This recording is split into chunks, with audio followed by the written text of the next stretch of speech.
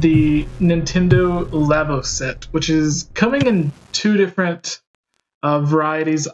Both come with a game or software to use with your Nintendo Switch, as well as all of the cardboard pieces. The first set is their variety set that comes with like the fishing pole and like the little dancing man. I don't really know what exactly they're calling them. There's like a 13-key piano, the fishing pole, the motorbike, and then there's the one that has like the big backpack that you can put on that turns you into like a virtual robot on the game.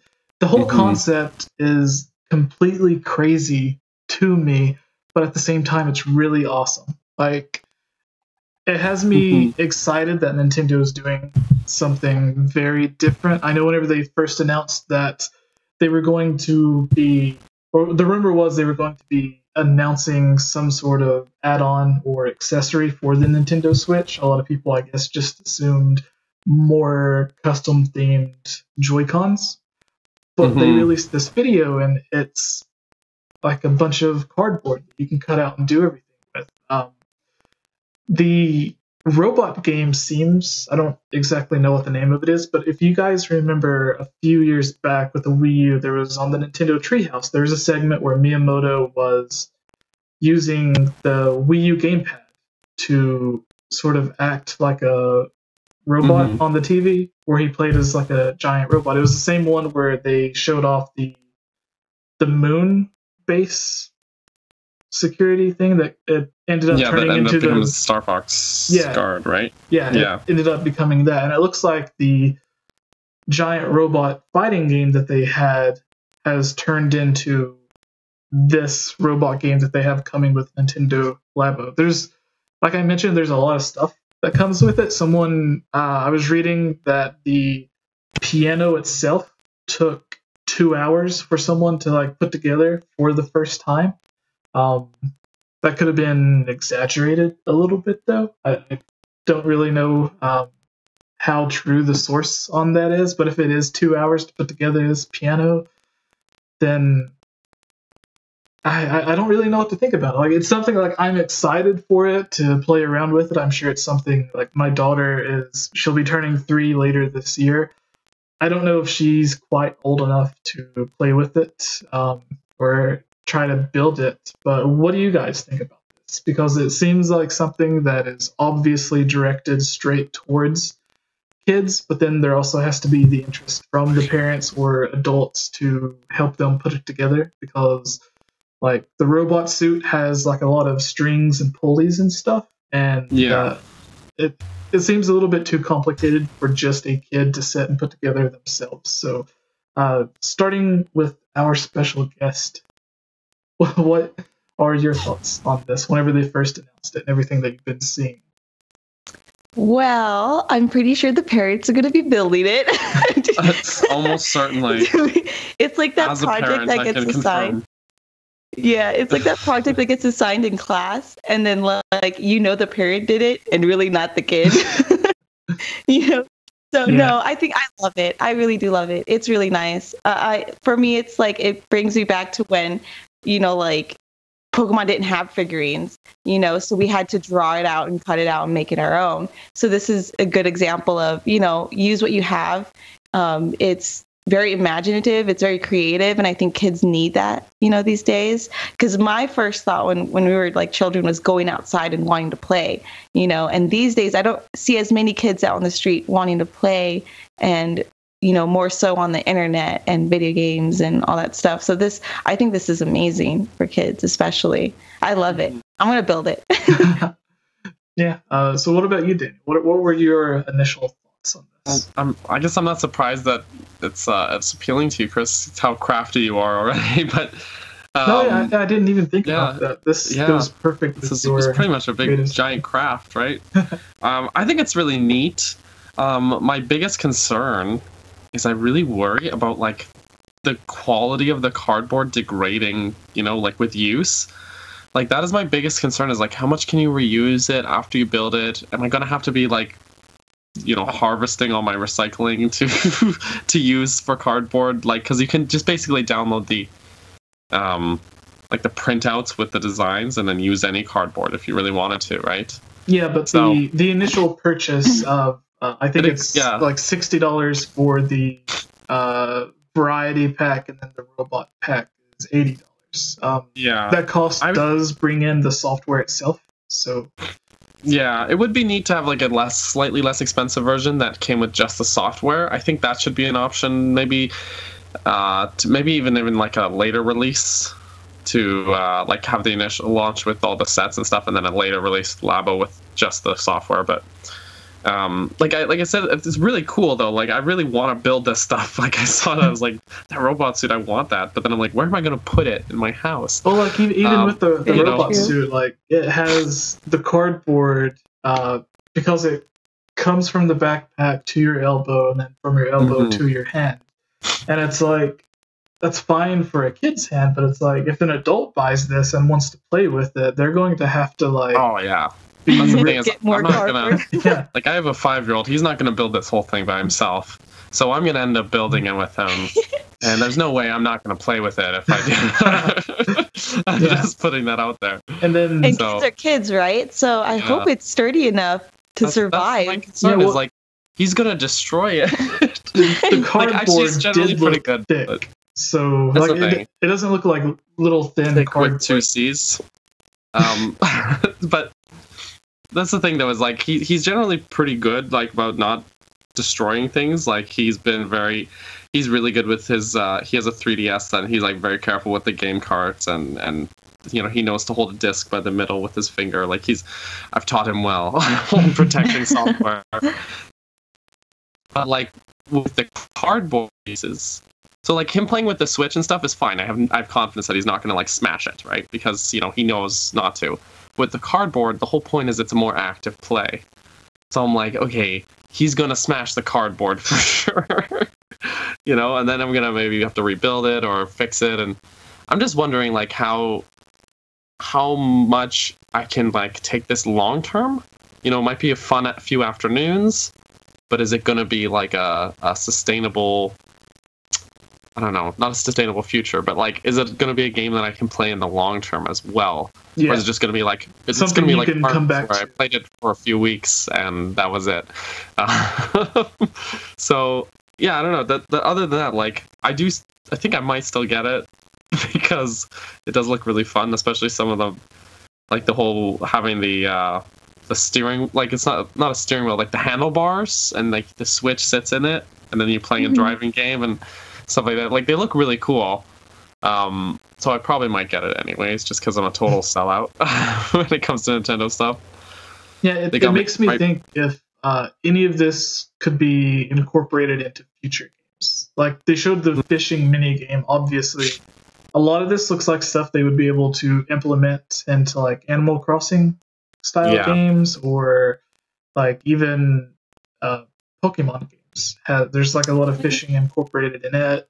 Zelda, like Ocarina of Time, typically some Zelda games have fishing mini games. So it makes me wonder if at any point if they'll bring some of these Labo stuff over to give you the option to use them in other games, so you aren't just stuck with the one set of mini games that it comes with. Like, is there going to be, like how there was Wii Sports and then Wii Sports Resort, like is there going to be another iteration of this? And then if there are, is it going to have its own set of cardboard stuff?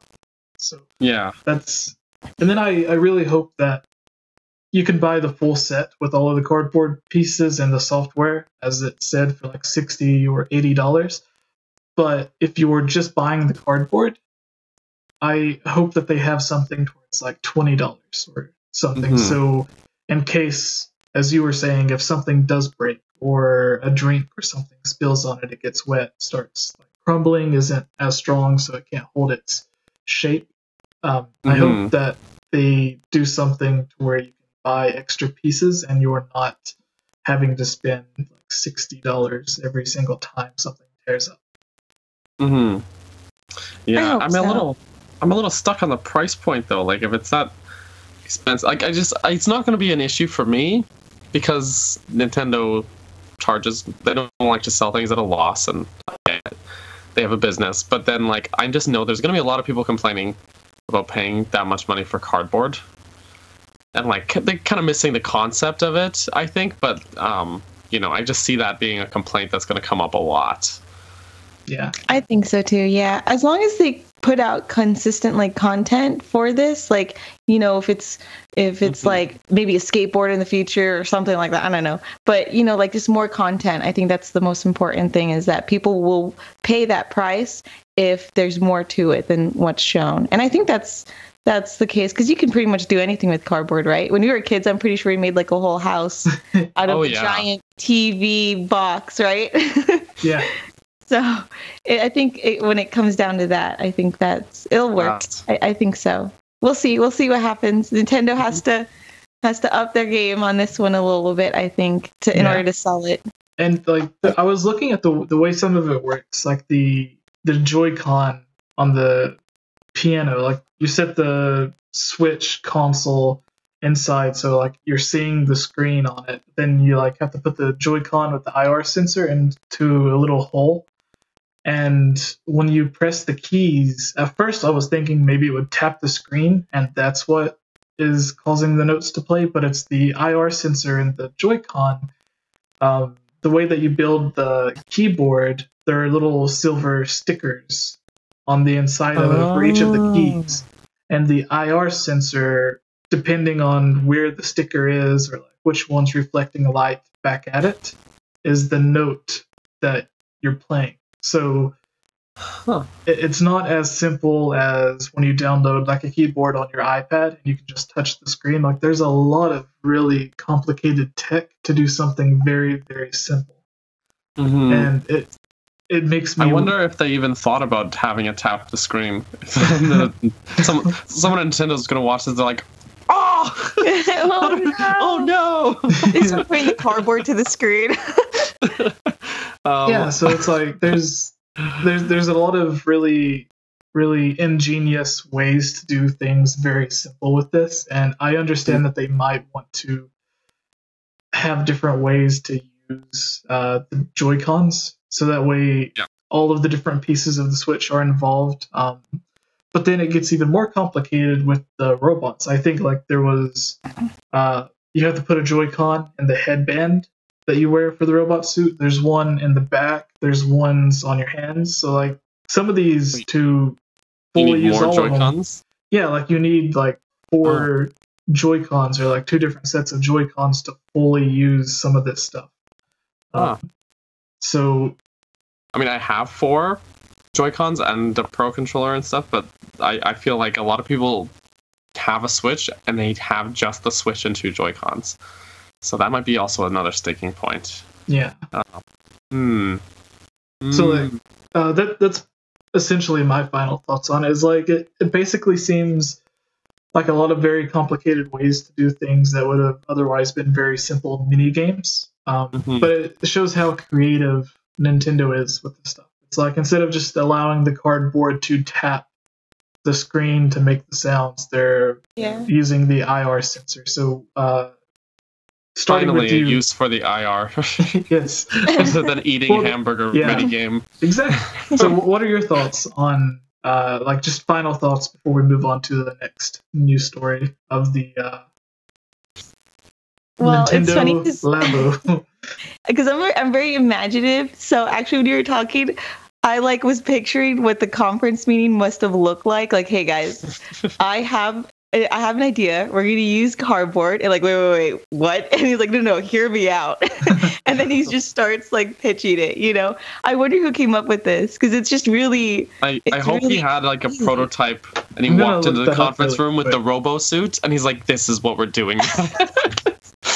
That would be the best. That would be walks in with the robo suit. Imagery. And they're like, oh no. No. He's gone crazy.